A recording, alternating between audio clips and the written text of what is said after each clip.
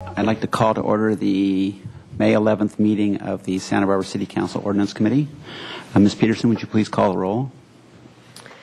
Ordinance Committee Chair Bendy White. Here. Ordinance Committee Member Grant House. Here. Ordinance Committee Member Frank Hotchkiss. Here. Thank you. And would you please read the item for review today? The item before the committee today is the ordinance amendments related to construction prohibited in the vicinity of the Conejo landslide. Thank you. And then, Mr. Estrella, are you giving the presentation? Mr. Chair, I Wiley? agreed with Mr. Estrella that I'd kick off the discussion. Great. Thank you. I think because I've worked on this subject since 1984, since the original ordinance, and was very much involved in that ordinance and the drafting of it and all of the amendments that have occurred over the years. What you have before you today are two separate ordinances, essentially at the request of a group of property owners in the Conejo Road area. The first ordinance is actually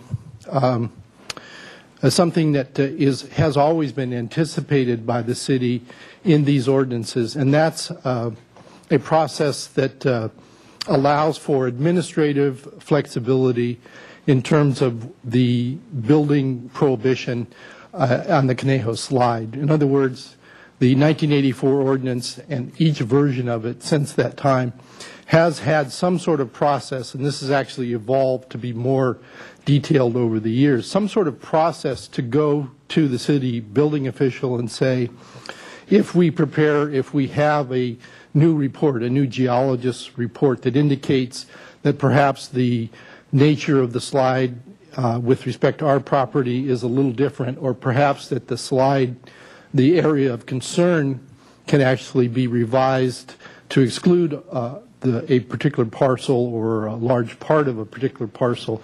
That's always been something the city was willing to consider.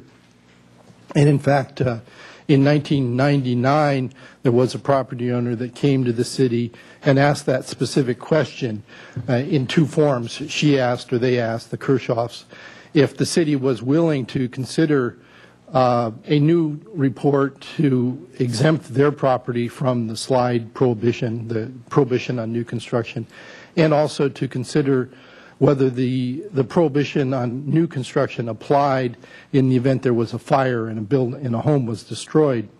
At that point, the city council was pretty clear, this is again 1999, that they would consider any geologist report that indicated that the dimensions of the slide area should be revised, so long as the city obtained peer review of that report. We had our own independent expert look at the report, and if he or she agreed, then we would presumably move forward with revising the dimensions of the slide area.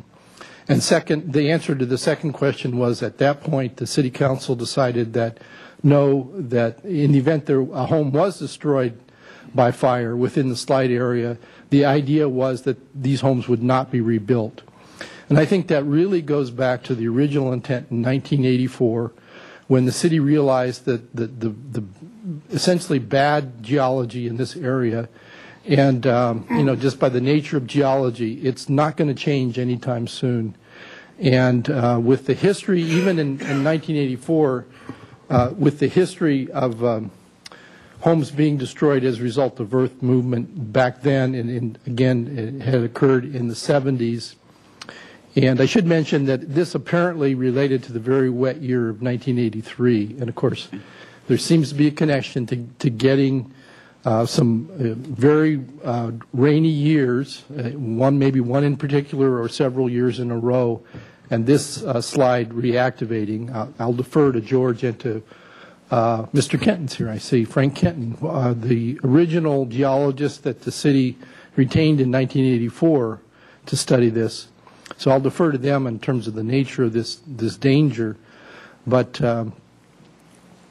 it's clear that this was something that the city needed to deal with, and the city council's intention, and I sort of speak as a staff person who participated in it, was eventually over time the homes in this slide area would be removed, maybe through obsolescence, maybe through a casualty such as a fire or whatever it might be, even to the point that in the 1990s, the city staff, at the request of some property owners again, created a geological hazard area. And that creation of that hazard area, the creation of a nonprofit corporation to take title to some of these properties, allowed some of these property owners to actually sell their property to the state, if you will. The state didn't take title to the property. The title was transferred to the nonprofit corporation. And the homeowners were paid, I believe, 75% of the fair market value of their homes. Anyway, today what we have is, again, this first ordinance iteration of the city's willingness to look at revising the boundaries of this slide mass, in effect to revise the area where new construction is prohibited. And I'll let George and Mr. Kenton describe the recent studies that have brought us to that point.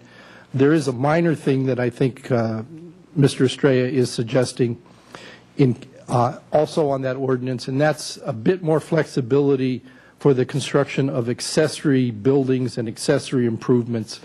And I think we have found that whether it's a retaining wall or a driveway, the ordinance probably could use a bit more flexibility for non-habitable structures, even within the slide area. So that's another aspect of this ordinance.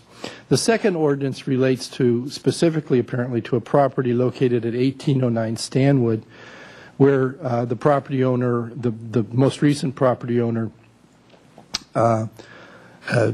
believed that the structure that she bought was eligible as a structure of merit, and went out and obtained a historic resources report for that structure, had that report submitted to the City Landmarks Commission, and succeeded in convincing the Commission that that was a structure of merit. So this structure, which our records indicate was really nothing ever more than an outbuilding or a shed, is now a city structure of merit. And that property owner would like to rebuild that, and since it's in the slide mass area, cannot do that under the current version of the ordinance. So this ordinance would allow the rebuilding, if the council agrees, would allow the rebuilding of a structure of merit within slide mass C. As far as we know, this is the only structure of merit, or it's not a landmark, but this ordinance would apply to landmarks as well. As far as we know, it's the only structure that's ever going to trigger this ordinance, but that's the proposal. So with that, I think I'll just turn it over to Mr. Estrella. Thank you. Mr. Estrella? Chair White, members of the Ordinance Committee, what brings us here today is a geological and soils engineering exploration study that was prepared by Grover Hollingsworth and Associates Incorporated. The report was prepared in May 29th, 2009, and of course it was submitted to the city for review. And of course we had the city's engineering geologist consultant, Mr. Frank Kenton, review that report. There was a series of questions that was asked and some comments that were responded to. So it was a process that took time. This is a very serious event. As Mr. Wiley indicated, we are in support of the amendment, which would allow the construction of 4 or possibly 5 new single-family dwellings. What you see up on the screen is the existing Conejo landslide map. And in the report, there were 7 property owners who hired the services of Grover Hollingsworth. And that was 16 Eland, 17 Eland, 11 Eland. Also, we have 529 Conejo, 525, 535, and 502. Of the homes that were evaluated by Grover Hollingsworth, apparently, based on the report and in concurrence with Mr. Kenton, we would note that lot 16 or 16 Eland, 11 Eland, 529 Conejo, 525 Conejo has a green light to move forward with construction. 535 is still questionable, as I will show you in another map that was prepared by Grover Hollingsworth, that shows that the actual boundary line of the slab actually kind of goes a little bit more eastward, but it's in this particular area. So if we can have that map.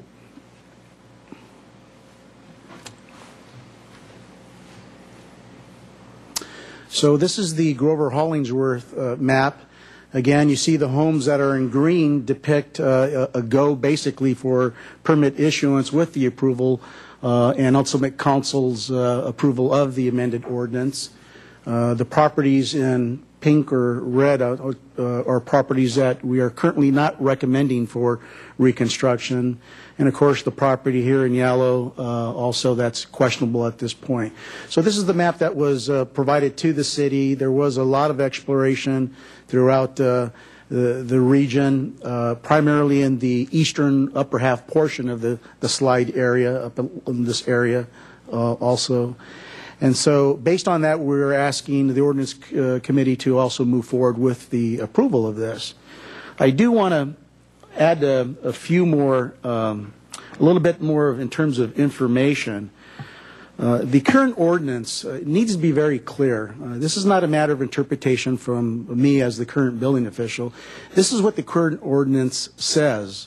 It's chapter 22.90. I can provide a copy if you wish. But by definition, the title says construction prohibited in the vicinity of the Conejo Road landslide. And under item C, it says new construction. Well, what is new construction? It is defined.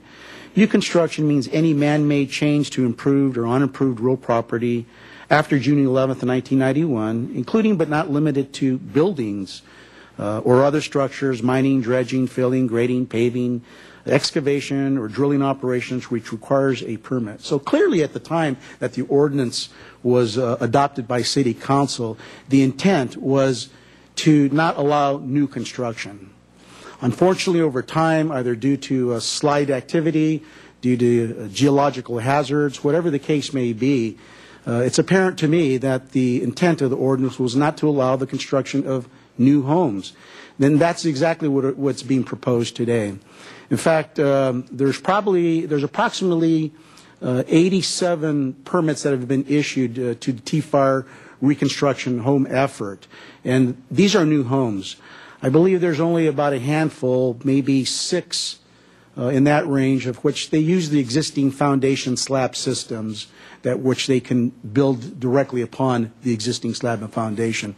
The rest of the homes that are under construction or currently for review have new, complete brand new foundation systems in compliance with current building codes. So in effect, what we're looking at are not a reconstruction.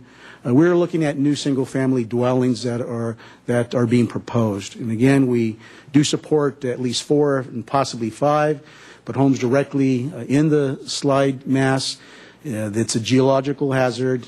We are not currently moving for acceptance in those areas.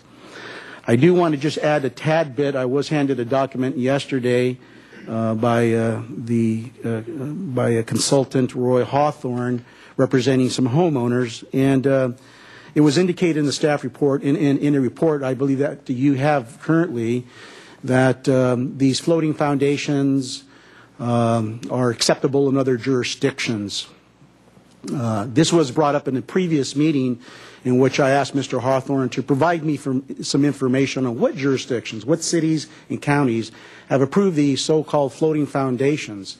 Now, a floating foundation is a massive foundation system. It could be very deep. It could be 6, 5, 8 feet in depth, and as wide, if not wider, than the footprint of the house or the structure. And the concept is that as the slide moves, so will the structure. So in essence, as the slide moves, the home is also sliding.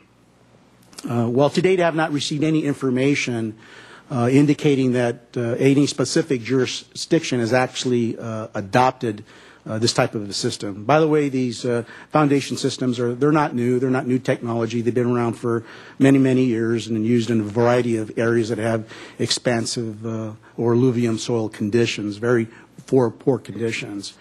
What is interesting is I have took the liberty to contact a few jurisdictions: City of Malibu, City of Palos Verdes, County of Santa Barbara, and Santa Barbara and Ventura County, and spoke to their building officials and some of the geologists. And they do not have, and they have not approved, they're not aware of any of these floating foundation systems that have been approved directly in a known slide condition.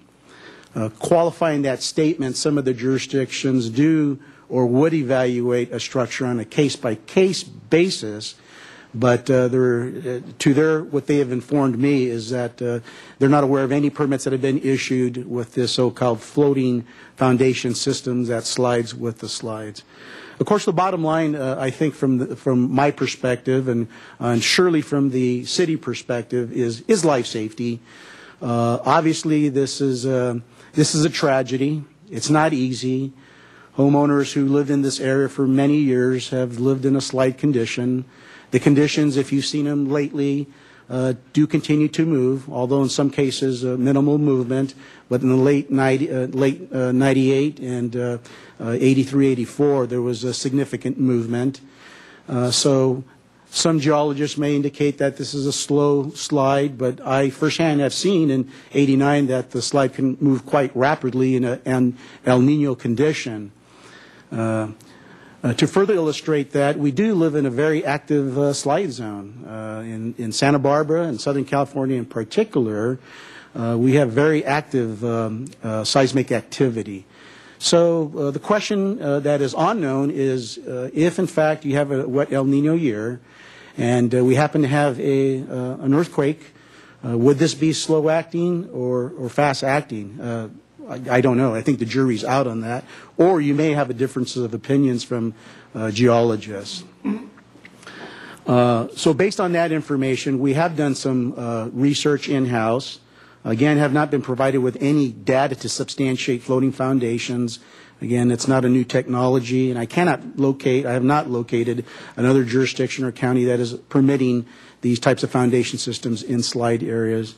And also, I just want to correct an error that was in a report that was submitted to you by Mr. Hawthorne, dated May 10th. It indicated that the county of Santa Barbara, as you're aware, there's a major slide repair movement going on at the Sycamore Canyon.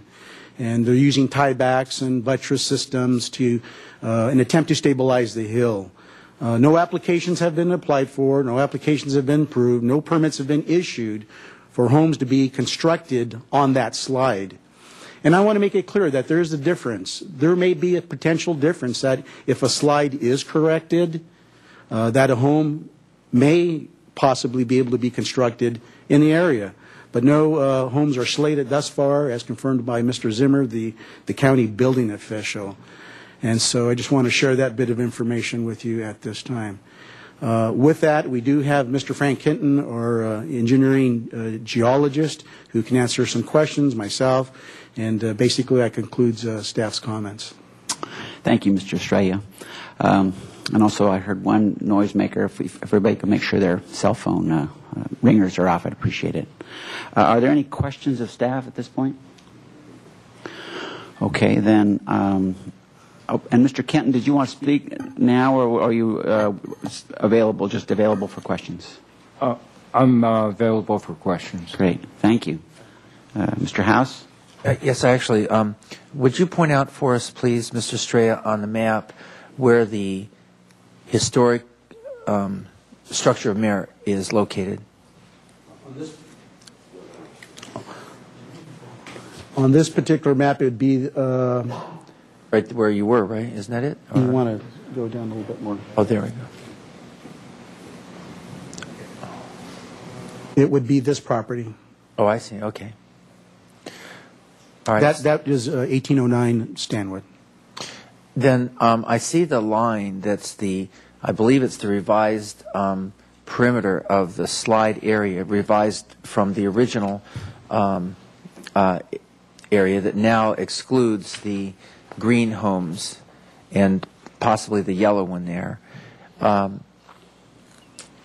With regards to the area where the historic structure of merit is, I've heard anecdotally that there has not been movement above or around it in terms of actual movement, and perhaps evidenced by power lines or telephone poles or something that haven't tipped or moved or something. What's the stability of the area there? It looks like the line kind of trails off, and I can't see where it really goes.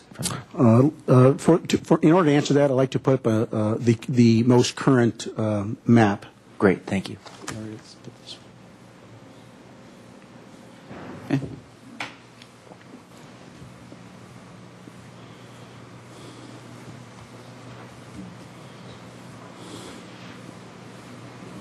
Okay, you want to put it up on the overhead? We're going to put this up on this other overhead. Okay.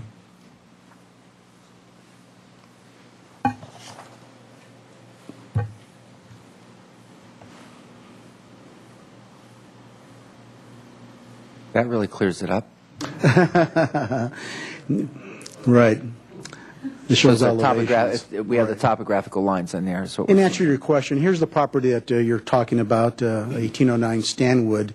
If you see the slide mass C boundary line, it does come and extend down to actually the center of the creek area. So this is the boundary that is currently being proposed. Of course, on the east side over here, that's where the boundary line is going most easternly and will allow some homes. In terms of activity, I'd like to remind the Ordinance Committee that in late, I believe it was 98, 99, there was significant slide movement along the western side that came very close to this area. It was a debris flow. It was a slow-moving debris flow, thank goodness, and it came very close to this property, which is 17, I believe, 61 Sycamore Canyon.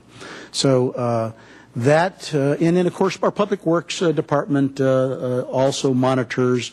I believe it's either on a 6-month or perhaps on a yearly basis now. They have monuments and they do monitor movement, and there is some movement in the entire region.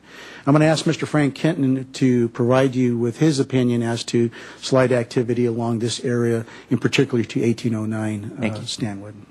Mr. Kenton? Thank you, Mr. Estrella. Yes. The first map you were looking at with the incomplete slide boundaries, it's the result of Grover's Hollingsworth's work, and they weren't commissioned to map the entire landslide. The map that was just shown on here, that was up, reflects their adjusted slide boundaries. In the area of 1809, it reflects the earlier mapping with 1809 being in part of the GTC slide mass B and some of slide mass C.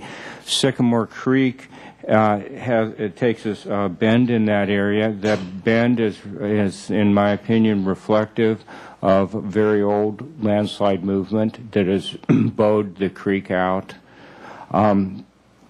Up above it, where the power lines exist, those power poles were relocated. They had existed before further upslope, and I believe it was 1978 or 79. There was a landslide that caused Southern California Edison to move the power poles to their present location. 1809 is underlain by landslide debris.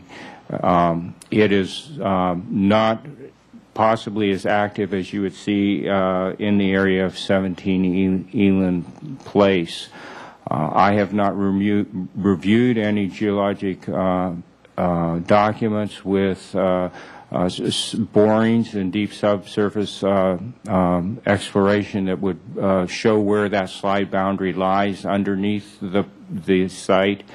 but it appears to underlie the house itself. Thank you, Mr. Kenton. Appreciate that. And thanks, Mr. Estrella. Mr. Hotchkiss? Mr. Kenton, have the techniques or the science that you deal with changed much in the last 20 years, would you say? Well, of course, the science has changed. We're GPS-oriented. There's a lot of new technology out. Some of the concepts of floating mats, that concept has been around for quite a while. Techniques such as buttressing of landslides, those concepts have existed for a long time. Of course, there can be some refinement and improvement. The use of tiebacks, like you're seeing down the road, that technology has existed for a very long time. Maybe the products and maybe some of the bonding agents have improved. How about the techniques of just actually determining what a real land mass moving is? In other words, I'm sort of asking, I feel like this is more a little bit of an art, not a science. Please don't think that I'm denigrating at all, but I have the sensation or the impression that tomorrow, if this all moved, we'd not be redrawing our maps because nature forced us to. Well, you have to really look at the history of the slide. The Conejo Road landslide started out as a very small slide, and that's why it was originally mapped by GTC as slide mass A, B, and C. A being a slide that showed some activity in 1969, 1978, and again in 83. In 1983, the slides started to grow and features were then mapped. So yes, as time progresses, if the slide becomes more active and it enlarges, then we will see changes in the map. Historically, do slides get smaller as well as sometimes get larger? I have never seen them really decrease in size as far as their state of activity. You know, there's older landslide material underlying this area, and it is with some geologic controversy exactly where the older landslide material is in the exact configuration. But it appears that the landslide is a reactivation of some of that older landslide material. Thank you very much. Thank you, Mr. Hotchkiss. All right, well, we have 8 speakers, and I'd like to open the public comment portion of this hearing. So starting with Roy Harthorn, and followed by Vadim Zhu. And we do have a 2-minute limit, and Mr. Harthorn, we did get your correspondence, and at least in time for us to read it, and so hopefully we can use that as our basis. Good. I'm relying on that. It's a complex issue. My name is Roy Harthorn. I'm representing a variety of neighbors affected by the Conejo slide and the city ordinance concerning building inside as well as adjacent to the slide.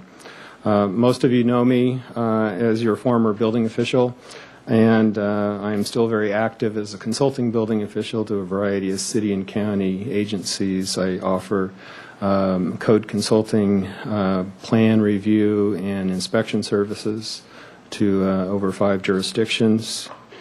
Given the complex history of the neighborhood, the city's involvement in the slide itself, I have to provide you with that memo, and hope you can read through it. I'm going to highlight a few items in here, but before delving into that, I want to thank city staff and city council for taking up this issue and their continued work on it.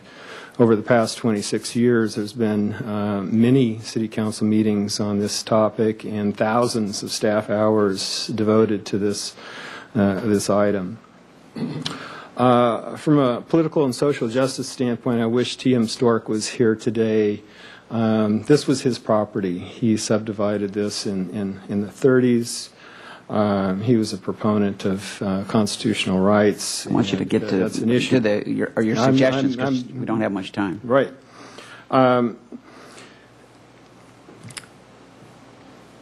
There are three options that I have recommended at the end of my report. I do want to speak briefly to a couple items that were alluded to me in particular by Mr. Estrella. There are two particular places where these alternative foundations have been approved.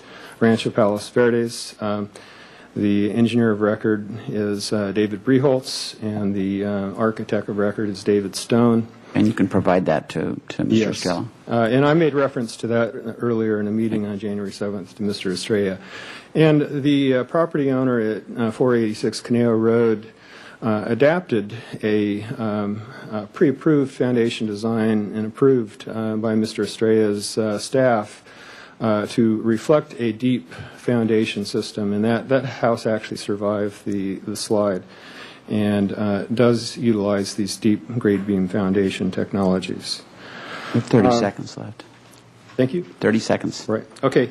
Three options. One, repeal the ordinance. The ordinance has really outlived its useful life. It was created as not, as Mr. Wiley suggested, from the beginning to amortize or depreciate the homes. It was instead a timeout to study the issue and to come up with fixes and solutions.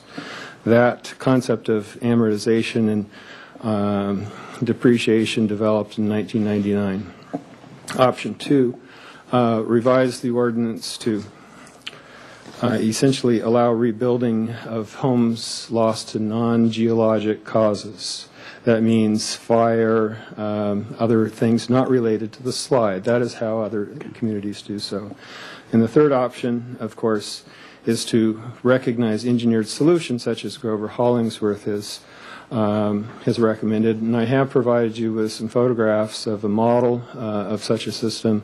And I don't have 11 copies, but since you're only a group of three, I think we can get by with the 6 that I brought. Great. So, thank you. In closure, I am also speaking to one other item, which is the historic building aspect. And if you'd like to call me back. I've given you double. I've given you, yeah, if we use it as another agenda item, but I don't think we are. All right. I've given you double your time, so that opens us up so we could use up our entire hour on this if I give everybody If there's any additional time at the end, I'd like to speak to that issue. Thank you. Thank you.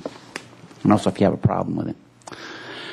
Mr. Vadim Su, followed by Lori Bono.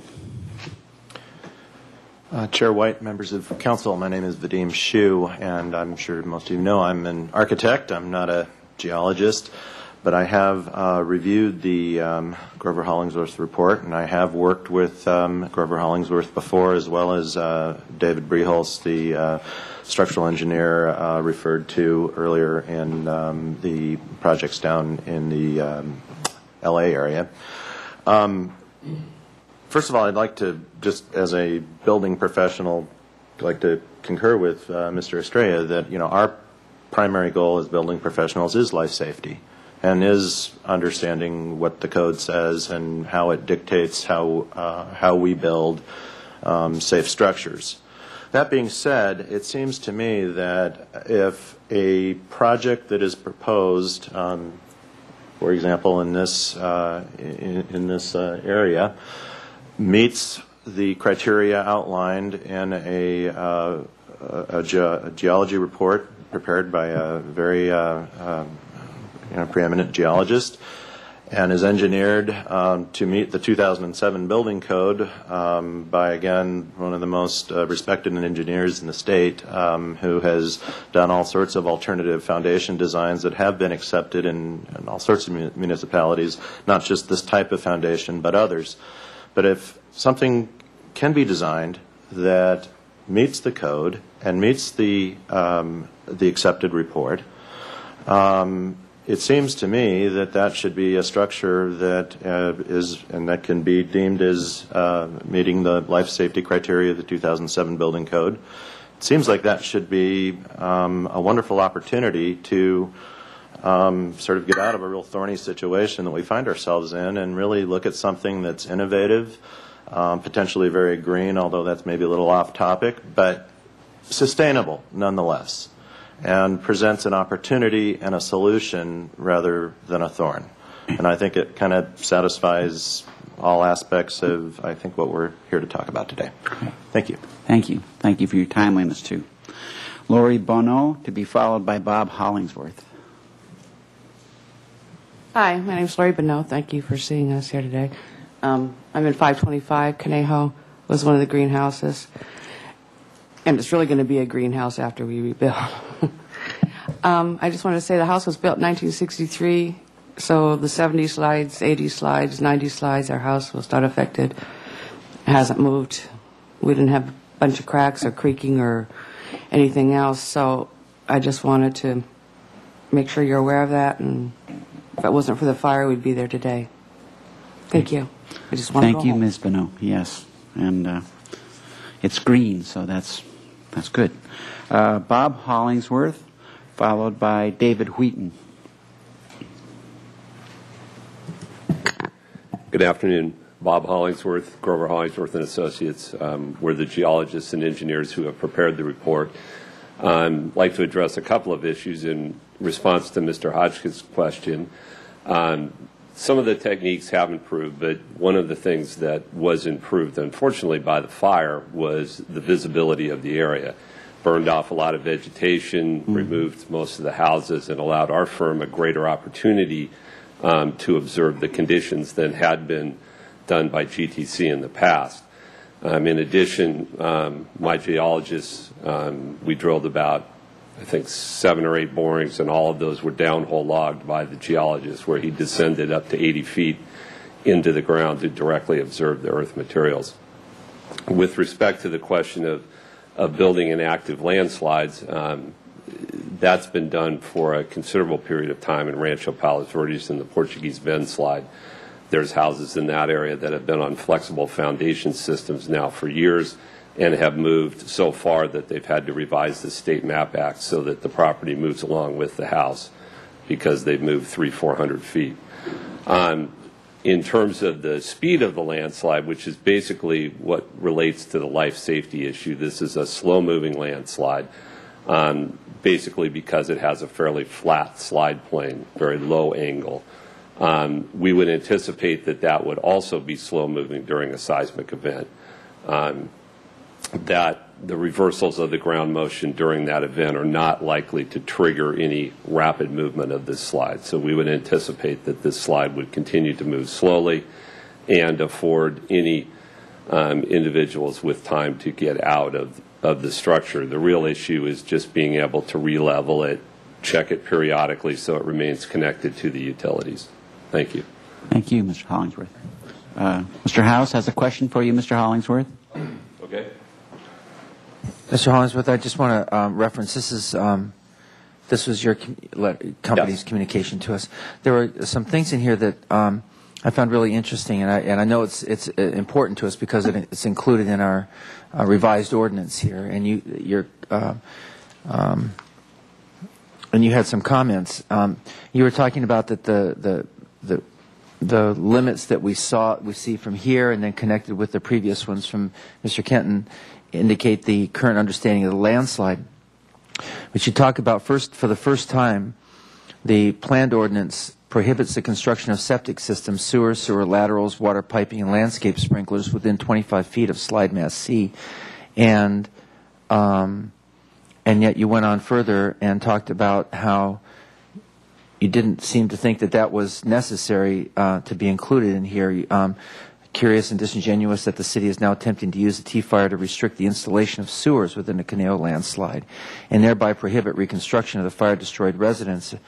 And lastly, you said it's your opinion that the inhabitants of properly built residences within the Conejo landslide will not be at risk. Could you comment to some of those things? I want to make sure I get them in the right context. Sure. The initial residences in this area were on private sewage disposal. private sewage disposal, by its nature, injects water into the subsurface, which is not a good condition in terms of the landslide. So, Like that's like septic tanks and right, that kind of septic thing. tanks, Okay. seepage pits. It's kind of counterproductive. Okay. So, as part of the earlier work, when the city recognized the slide, they installed a sewer system and they installed some drainage improvements as well, and those were to allow the residences to continue to be inhabited and to reduce the slide movement. And it appeared to me that those particular features had not previously been prohibited in the slide, and now it looked like kind of a backdoor way of prohibiting reconstruction by saying you can't build sewer systems, when in fact a sewer system and a proper drainage system is a very good idea to put within the landslide to reduce the water. Okay, and what about the comment? Oh, you two things last. You said the 25-foot setback that we're talking about here. It seems to be that your recommendation is that this be really focusing on the horizontal setback with regards to the landslide surface. Am I reading that correctly? Vertical, horizontal? Right. Well, basically, the landslide surface, as it goes beneath the ground, slopes down towards the center of the slide. My comment would be, if this is the ground and the slide surface is going this way, you should measure your distance down in the ground at the base of your foundation. So if somebody wanted to build a retaining wall right on the edge of the slide boundary, they could put that wall on a pile system so that it still had the 25-foot setback to the slide surface. It's just a recognition that slides don't go vertically down into the ground. Okay, and then last thing was this comment about the opinion that the inhabitants of properly built residences within a canal landslide will not be at risk. And is that the properly built? Is that referring to something what Mr. Hsu just mentioned, or that we had Mr. Hawthorne was talking about? What is it that you're talking about when you say that? Yes, that's what we're all speaking about, is a foundation system that's strong enough to remain intact and move along with the slide. I see. And you're talking about within the, like to the left of that line up there that's on the screen right now? Correct. That would be for properties in red. All right. Thank you very much. Thank you. Mr. Wiley? Mr. Chair, I just want to be clear about this. I think Mr. Hollingsworth has misread the city ordinance. A separate city ordinance adopted in 1984 at the same time as this slide prohibition ordinance prohibited septic systems, new septic systems in this area. So septic systems, new sewer lines have been prohibited for 26 years now. This ordinance is not changing any of that. Apparently he just misread the ordinance. Septic and sewer, both are prohibited by that other. Question, Mr. Hollingsworth. Yeah, and with new construction, there'd be no need to have a new sewer lateral. It's a city sewer system up there, but we prohibited septic systems since 1984 in this area. Thank you, Mr. Wiley. Mr. Hotchkiss? I guess this is for you, but maybe also for staff. How do you put a sewer system in land that's slowly moving? I mean, it's going to break. Well, correct. You use flexible piping, plastic piping. They're installed relatively shallow so that they can be repaired, and they have to be monitored. Let's ask Mr. Straya on that one. Is that feasible? And would it have to be above ground, or what would one do? Flexible sewer systems aren't normally used. It could be used in that particular area as an alternate. And getting back to the very basis of why it's being prohibited, because simply if it pulls apart or becomes disconnected, you have water and sewage in that area that we feel just might exacerbate the slide area. Right. That's why we're not currently supporting sprinklers or sewer systems or septic systems. Right. You'd agree with that? Well, I would agree with the sprinkler systems. The sewer system is there. It's been installed. The houses were on sewer systems with shallow pipes in new easements that had been established after the slide. Okay, well, I'm not an expert in this field. I don't think it's your field of expertise either, but apparently there's some problem. When you put pipes underground, the earth starts to move, something's going to give. Well, correct? And they do have to be monitored. Okay. And the slide itself is monitored, and after movement, then the pipes should be monitored. Other question. Do you feel that the so-called red houses here are constructible using the techniques you were talking about? Yes, we had recommended that. Great, thank you. All right, and one more time, I think. Okay. Mr. House? No, I think that's it. I just felt, not to get into a great, huge debate, but we are relying to a great degree on your report, and that's why I wanted to ask you those questions. Okay. Was there anything that you needed to add from our conversation so far? No. Thank you. Thank you. Thank you, Mr. Hollingsworth. Okay, David Wheaton, followed by Linda, I believe it's Dye. Good afternoon, gentlemen. My name is Dave Wheaton, and I'm a concerned homeowner. My property is this one right here. Yep, as soon as he points. This one right here. Okay. And the slide- We'll need to get you back on the mic here, Mr. Wheaton.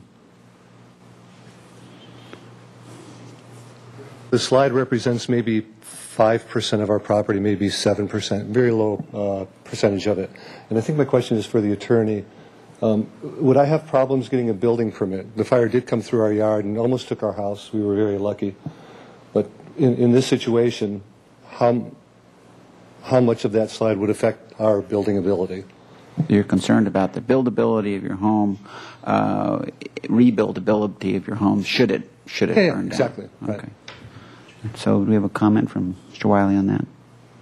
Mr. Chair, and maybe Mr. Estrella probably may know the specifics better than I do, but the general principle is as long as you're not building within the slide area or within 25 feet of the slide area, you're fine. And my look at that map tells me that that home is apparently more than 25 feet away from the slide area, but Mr. Estrella may know more specifically. That's correct. Okay. Great. Well, thank you very much. Thank you, Mr. Wheaton. So Ms. Dye, or is that correct? And then Kellum DeForest.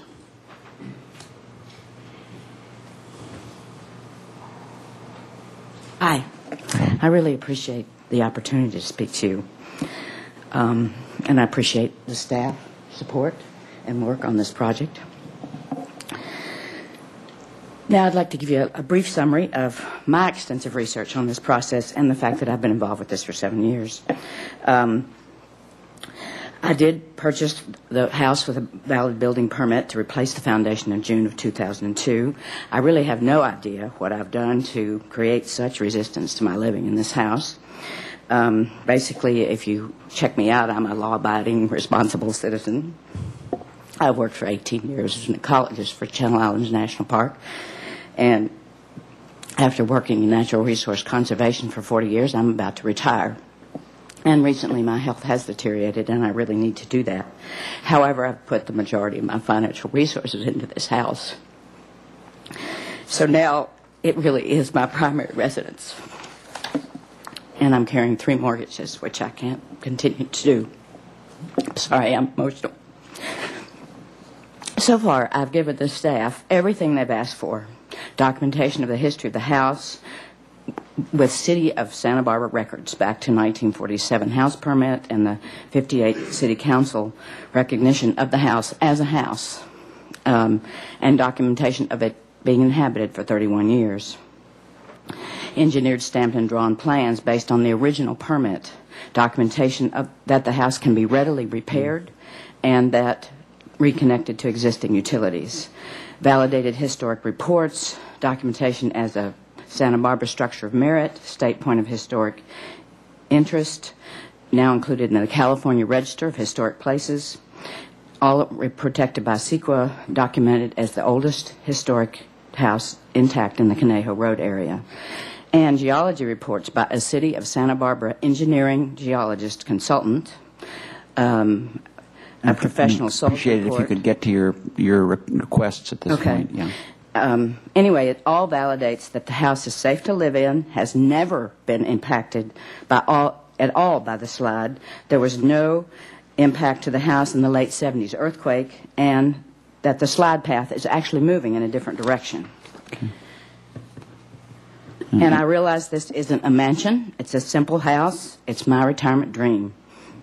I would like to ask and you and staff and be reassured that passing this amendment as agreed to by city staff based on my complying with their requests, that I will actually be allowed to live in this house. As far as I know, I've given the city all necessary plans to be able to repair the house, and once I've repaired that house and passed their inspection, I would like to live there. Okay. And I Ms. Dye. appreciate your consideration of all my challenges. Great. Thank you. Thank you, Ms. Dye. And here are copies of this for the record. Great. If we could give Can I the give them staff. to- Yeah. Thank you. Okay, Mr. DeForest, followed by Pamela Barajas.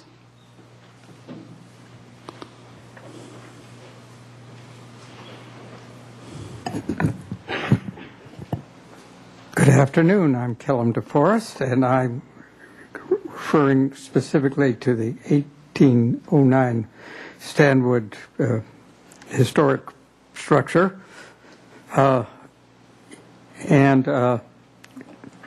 Have you read the Historic Structures Report, which gives a detailed analysis of the structure and its history?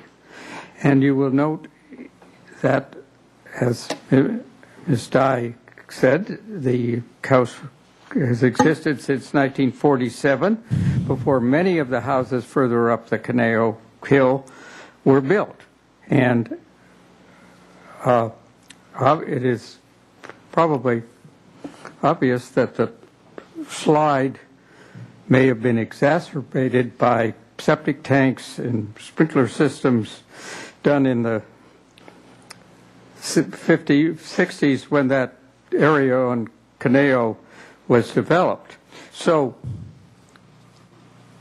I think maybe now that the city has been more careful and put in a sewer system, and I hope will not allow overwatering by the residents, that I see no reason why Ms. Dye's request and this ordinance amendment relating to 1809 Stanwood cannot go forward. Thank you. Thank you, Mr. DeForest. Ms. Is it Barajas? Am I correct with that pronunciation? She was right here. Is this she? She left. Sorry. Okay. Well, is there anybody else who wishes to speak at this point? I just don't want to. There's anybody who didn't hand in a speaker slip? Okay. Then it is back to the committee. Mr. Hotchkiss, you want to lead off? Right. Mr. Straya, could you address Ms. Dye's comments? Do you have any comment one way or the other? I'd like to make some general statements. As we know it today, this property is clearly within the Conejo landslide Mass C. Again, there may be differing opinions, and 1809 Stanwood in particular. The amended ordinance before you would allow the construction of this structure. I do have to tell you that the reconstruction, right? Yeah. Well, it'd be a reconstruction of this structure. Right. I do want to just briefly let you know that this structure was off its foundation. It's dilapidated. It's substandard. I know because during the late 1998 slide that was adjacent to the Conejo, I walked through that structure. It was completely off its foundation. You had large trees growing through the house and through the windows. And what I would say that there was an effort made to rehabilitate the structure. I don't recall 2002, perhaps in that area. I don't recall exact date, in which a person came to the front counter in an attempt to try to get a building permit to rehabilitate the structure. This individual was representing the trust at that time, and he was turned down 3 times. Persistence and in an attempt to get a seismic retrofit permit, it was subsequently issued in error, basically, is what had happened. A neighbor called us up, brought us to our attention, and we issued a stop work order on the property. Subsequently, my understanding is Ms. Dye purchased the property, and it's been in that state since. I think they tried to preserve it and do what they can.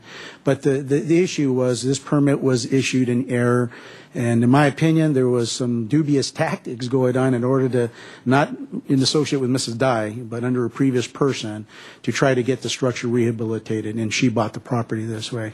In accordance with what I believe to be the current Conejo ordinance, reconstructing a dilapidated structure would be prohibited. It would take extensive work. Can this home be constructed? Yes. In fact, it would come under the historic building code, which actually is a little bit more liberal in terms of being constructed. I'm not sure exactly. I know some preliminary plans may have been submitted. I have not seen them in a while. But assuming that this ordinance does go forward, I'm under the belief that this structure could be reconstructed. However, I think there's some clarification that needs to be made, and that is, one, is this a legal lot? That's another item. And two, there was a permit that was issued for a single-family dwelling. It went up to frame inspection, and it was stopped. Subsequently, that permit was never approved. So there's some questions as to whether or not this was really a legal structure by the term definition legal with parcel and approved building permit, despite the fact that I'm sure people lived in it for a number of years. We have many structures that are built without permit, unfortunately, and the fact that they exist does not necessarily make them a legal structure. So there's some questions pertaining to that, I think, that need to be fleshed out also. So I don't know if Mr. Wiley would like to comment on that, but that is an item that possibly could prohibit from this structure moving forward to be reconstructed. Thank you, Mr. Estrella. Mr. Wiley? Here, well, since Mr. Estrella mentioned it, there are certain things in the record. When we look at something like this, and actually we're fortunate that the city's got pretty good historical records, and when we looked at the history of 1809 Stanwood, one thing that jumps out, I can't remember the year, it was possibly the late 40s, a permit was issued, convert shed to habitable structure. It was a shed at one point. And that permit was issued shortly after the city had sent the property owner a code enforcement letter. Just like nowadays, the code enforcement letter indicated that we had a complaint that somebody was living in a shed. And the property owner, Mr. Flores at the time, responded properly and pulled a permit to convert a shed to living space. That, as Mr. Estrella mentioned, that permit was never finalized. So it's as if it had never been issued. If you don't get a permit finalized, you don't get the final inspection, you haven't validated that permit. The other thing we did in this case to figure out if this was ever actually used as a home was go and see if it ever had utilities. And we have no record of a city water meter ever at this shed, no Edison, I believe no Edison meter, no gas service. To us, that's pretty good indication this was historically never, it was probably built years and years ago as a shed, may have been occupied by members of a family or something like that. That doesn't mean it's legal, and that doesn't mean it. I think the question really, Ms. Dye's asking if this ordinance move forward, will she be allowed to live in this home? I think she's getting closer. If the council does support allowing this shed, which is now a structure of merit, to be rebuilt. And incidentally, Jake Jacobus, city historian, I don't want to speak for him, but he looked at this and he pointed out some things about it. This structure actually looks like it was two sheds put together at one point. Just the nature of it, two buildings moved and put on a foundation years ago. So anyway, it is what it is. If it's rebuilt, it would be rebuilt or reconstructed in accordance with the Secretary of Interior guidelines for structures of merit, and presumably someone could live in it. However, it does not appear that this parcel was ever separated off from the main parcel, which is actually there closer to the creek, and you drive over a bridge to get to it. And this parcel would need to be either get a lot split, or if the owners believe that they have a legal lot, they would apply for a certificate of compliance and go through that process. But before we could allow anyone to live in it as a separate home, they would have to get a certificate of compliance or a lot split approval. Okay. Go ahead. Mr. Estrella, do I understand right, if we pass the first ordinance, that all the so-called yellow and green buildings would fly, they could be reconstructed? Yes, that's true. The green buildings would be a go. The yellow building is questionable, as you can see that the revised Conejo Slide C is just really close to the structure, so we'd have to take a little bit closer look at that to determine whether that house could be shifted, maybe a different configuration. There would have to be some additional analysis on that site to determine the distance in relation to the slide edge, and that's why it's a question. That's why we have it as yellow. We don't know yet. There's further exploration that would be needed. Undetermined. Mr. Wiley, if the people with the homes in red agreed to hold the city harmless, could they be allowed to build, or are there other problems that I don't understand? Well, actually, the original ordinance in '84 required that, but that's not the concern. It really, I'll be honest with you, liability to the city or liability on the city's part has never been the concern. It's purely a public safety concern. So we would possibly have them waive any claim of liability and defend and indemnify the city, but that's sort of beside the point, really. It's the public safety concern. And we're talking about public safety of the people in those homes? Yes. So if they agree and to people who be impacted by that home coming down on top of them, I assume. Okay, thank you. Mr. House? Sure. Let's see. Let's go down to the lower part of that image, if you would, please. I want to see the down there. You go. Thank you. I'm following the line that's in the most recent perimeter that goes above the home that's on that unsubdivided property there, the one that's just to the right of the 1809, and I see that that line stops up there. Right there, you go, and then do you have the revised total perimeter that you could put back up there? I want to be sure I understand this, because I think that includes the small 1809 building as well. Let me just see here. Here's 1809 property. So where's the perimeter on this revised line? So that goes below the home that's to the right. So can you reconcile that for me, please, on the one that comes out of the Grover Hollingsworth and Associates? The line is above the home to the right, and if I were to follow the topographical lines, it would even appear to possibly go above the small structure that we're talking about today. But this doesn't seem to resolve it in the same way that, anyway. Right. Mr. Kenton might be able to help us. Okay. The line that you're referring to is essentially back behind that, the house, which I believe is 1815 Stanwood. Mm-hmm. That line was mapped by Grover's Hollingsworth as the toe of the active landslide movement. Okay. I have personally observed that same line to be adjacent to and slide debris resting against the back of 1815 Stanwood in 1998. So the boundary can have some variance, but at the same time earth material was moving at Eland Place. It was also down there as active. The larger landslide boundary that is part of the ordinance includes some of the older landslide material that's underlying that area. I see. Okay. And then there was some, I can't remember who said that the direction of the movement of the landslide has not been in the direction of the structure of merit, that it's going another way, or that area hasn't been affected neither by the earthquake nor by the previous activity. Can you comment on that, please? Sure. That's 1809 I'm talking about. Perhaps we should have the ordinance map. Or this. Can you put this map? Yes. All right. Landslide movement has been in this direction, and if we go up, landslide movement is also, if my light, where is it? It's going out.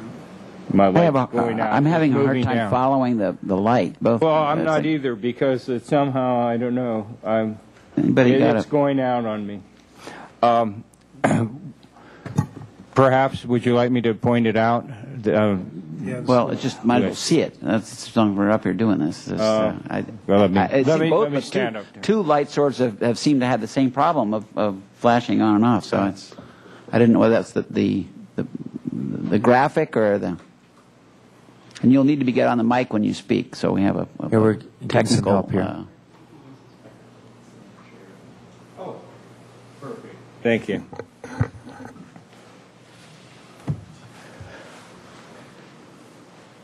Perfect. All right. Now we're talking. We're working.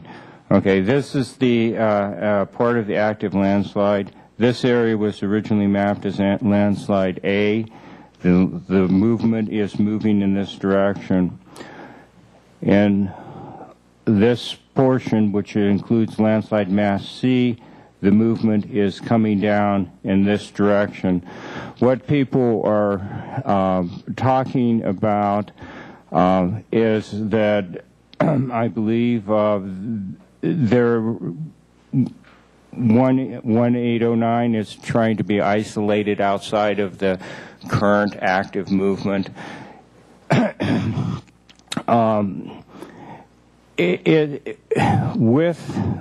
the deflection of the slide in this area, it's obvious that the whole landslide has moved directly down. The more current movement, or most recent active movement, is on either side of 1809. Going sort of to the right and to the left. To the right and the left, but it does not mean that there is not landslide material underneath this house. It does not mean that that material doesn't have the potential to reactivate. Okay, I got it. And it hasn't been tested. There's been no borings there has been no deep geologic borings drilled on that parcel to define the geometric relationship of the underlying older landslide material and undisturbed bedrock. All right. Well, thank you very much, sir. Thank you. Thank you. That was much clearer. Okay. Any other questions, Mr. House? Well, I know we're kind of getting to where we're going to make some comments yes, here. Are you done with your questions? I just had one last little one. I have a question, too. Okay, for Mr. Wiley. Mr. Wiley, I know that we've, as an institution, we've had some real resistance to the improvements on 1809, that particular parcel.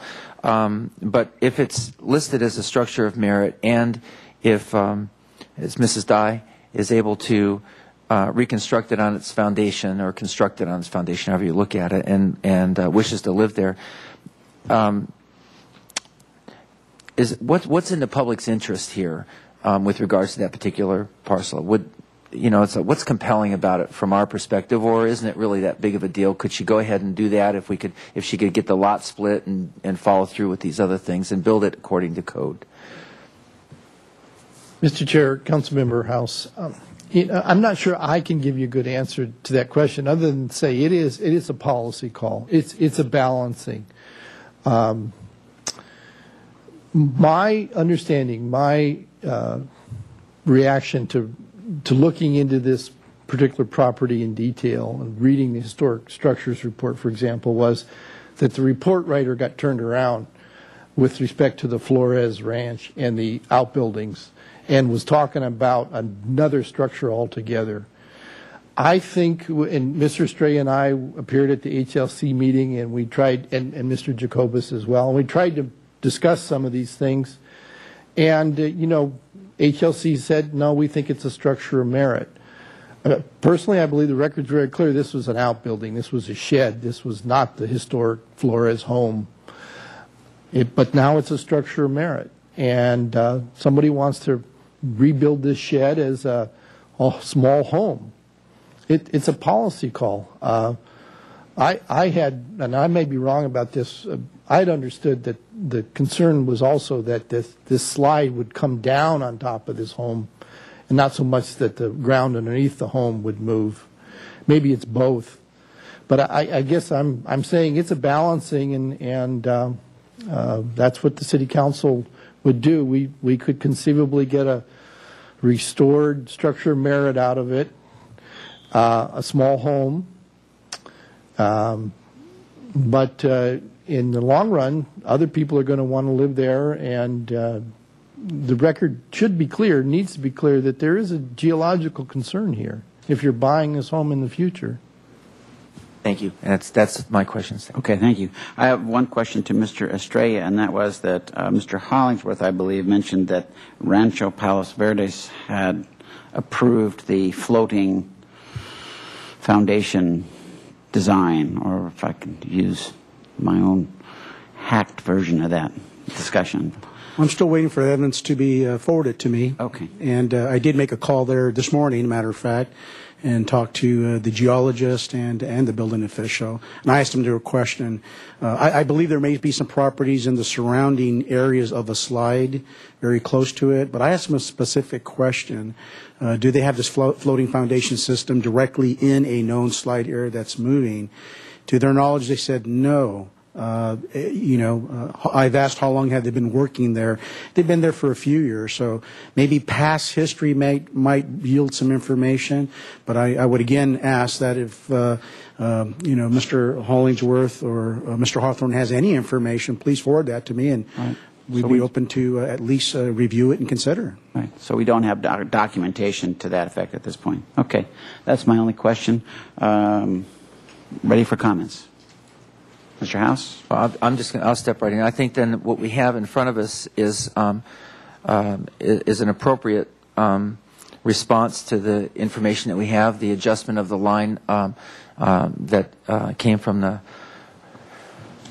the Grover Hollingsworth study, and then connecting it to the line that was there prior to that, so relieving, if you will, 4 and possibly 5 homes from that burden for the one ordinance is an appropriate step. And I think, although we can't give full assurance to Mrs. Dye that 1809 is going to be inhabitable, I mean that she can actually have that as a home to live in, the steps to accomplish that are in front of her, and you're working with her the best you can to do that. And that's the ordinance that addresses the historic structure is an appropriate one as well. So I will be supporting the staff's recommendation today. Thank you, Mr. House. Mr. Hotchkiss? I support the first one. I've got real doubts about the second one. We'll just leave it at that. So do we need a motion at this point? Should we take an ordinance? After my comments, then. Oh, I beg your pardon. That's all right. I agree with Mr. House. While I appreciate Mr. Wiley's and Mr. Estrella's dialogue with HLC, it's a structure of merit. I'll go along with that next incremental step. This does not guarantee a habitable structure. As best as I understand, it says this structure can be rebuilt as it was, and we've heard the word shed used. But the habitability would be the next increment that would be dependent on several steps of validating a parcel or creating a parcel and so forth and so on. So with that, I do appreciate that out of this tragedy came an excellent effort to improve the buildability and to give many people rights to return to their homes here. And so that part of it, I think, has been very constructive and certainly not easy. But I appreciate that we've improved on the history on this. So I look for a motion at this point. Yes, Mr. Chair, I move the staff recommendation. This is maybe let's do it since Mr. Hotchkiss is having concerns about the historic landmark piece. Let's have one at a time. Yeah. Then I'll move the Municipal Code Chapter 2290, construction prohibited in the vicinity of the Caneo landslide amendments that are in our staff report. Second. A motion and second to approve the ordinance change vis-a-vis the location of the slide area, etc. All those in favor say aye. Aye. Opposed? So we have approval of that. Okay. And recommendation to council to approve that. That's true. Thank you. To the full council. And then also I move the amendments to Chapter 22.22 historic structures included in our staff report. And I'll second that. And again, recommendation to City Council. Right. So all those in favor say aye. Aye. Opposed? Opposed. Okay. And Mr. Chair, if I may just make a quick comment. There were a few of our speakers have suggested that as technology improves, as there are other opportunities, even our buildings, our staff are open to that as a possibility, and perhaps in the future we will be able to revisit this slide area. Certainly in the meantime, we're going to be as cautious as we can be, but I hope we do stay open to whatever new techniques and new information comes along, and I do appreciate those comments and hope we'll keep that dialogue open for the future. I totally appreciate that comment, Mr. House. We've seen how landslides can be a whole wide range of things, from an annoyance to downright deadly, and we are just like fire. I mean, we have a variety of situations to adapt to here. So if there is more documentation on those floating foundations, please do get it to our building official. This may not be the last conversation held on this. So with that, these two recommendations will go to council, one on a split vote. And thank you all for your testimony today and for your efforts to make this area as buildable as possible. Thank you. And then now this will conclude the